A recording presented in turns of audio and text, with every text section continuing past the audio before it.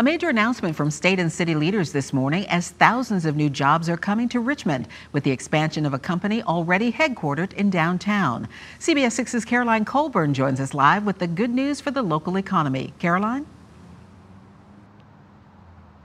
Well, Cheryl, I'm outside of CoStar Group's headquarters here in downtown Richmond, where this morning Richmond Mayor LeVar Stoney and Governor Ralph Northam joined to announce the company will invest $460 million to expand its campus here, leading to the creation of 2,000 new jobs. Now, CoStar is the leading provider of real estate information, analytics, and online marketplaces. And the company's new Richmond campus will include approximately 750,000 square feet of new office and retail space. A 26-story LEED certified office building will also be developed near CoStar's current site, making it the tallest building in the Richmond skyline.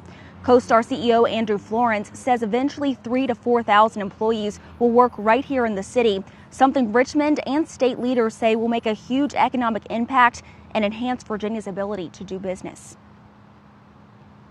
It's going to be a fantastic place. We think it'll be, we hope it will be a great addition to the city and will be a part of a great story here, an ongoing story for the city of Richmond.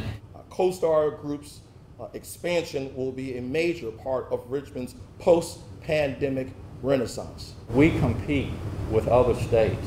This is a competitive world we live in, and to be number one in this country is very commendable. Now, CoStar says its partnership with Virginia colleges like VCU and its ability to attract new employees here led to its decision to expand in Richmond. Now, once this project is complete, CoStar will occupy nearly 1 million square feet of office space here in downtown Richmond. Working for you, I'm Caroline Colburn, CBS 6 News.